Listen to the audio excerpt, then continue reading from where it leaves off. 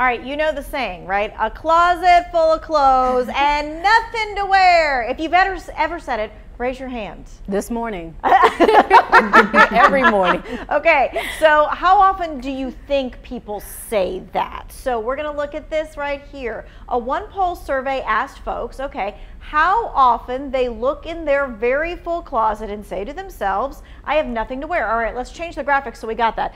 Here's the three choices. Once a month, 6 times a month, more than 12 times a month. What do you think? I'm going to go with the last one, more than 12 times a month. C. C for final answer. Everybody's saying C. Okay. Yeah, personal experience. Well, the survey respondents said this right here. They said fickle fashionistas complain about having nothing to wear 6 times a month.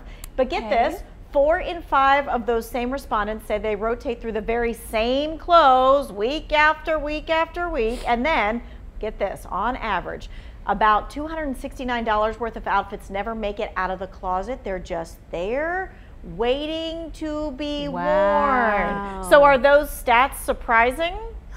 Not too much, no. Yeah, I think the money part though, I can agree. I'm like, my closet, there's a lot of stuff that I'm like, I haven't worn that yet. Shoes included, not just, clothes. Yeah, that's true. Shoes included, not just clothes. That is a really good point. All right, sometimes it's our impulsive fashion choices, right, that keep the clothes from being worn. But as I was looking into this today, one thing kept popping up. Look at this. It's the disorganized closet. Are you looking at my husband's side of the closet? No, well, that's Stacy's side of the closet. Right. Okay. Oh no, mine is organized by color and everything. Wow. Okay, so this other one poll survey was cited on organizedinteriors.com. It says 1 in 4 women admitted to having disorganized closets. 57% of them believe that having organized closets saves them time when picking out something to wear. Now, here's the thing.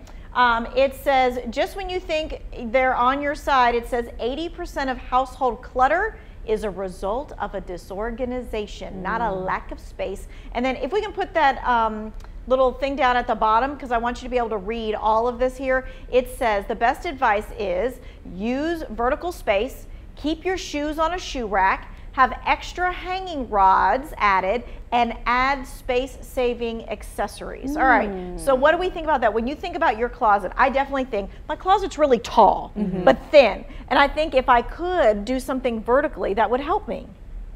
I need more space. No matter what, right? Yeah, for me personally. So they have those hangers that are really cool. You can put multiple things on it and then it like kind of collapses a little bit. The way that my closet is built, it has like, it's divided in 2, which kind of makes me run out of space a little bit because I would have a lot of work dresses. Long dresses. So it kind of, I don't have as many shirts as I have dresses to put on that top. So that divider in the middle kind of like makes me run out of space. I think sometimes though with the weather being wacky at times, not to blame me at the meteorologist or anything, but like some days you're like, I want to bring my spring stuff, so then you're in the spring section, then you're like, I got to go back to the winter. So it's like kind of hard to organize it because it's all over the place. That's true. It's winter, spring, summer, and fall in North Carolina sometimes in 1 week. All right. So I'll be the first to admit I'm disorganized. That's what happens. I'm just going to say it. And with that, let's go on to something better.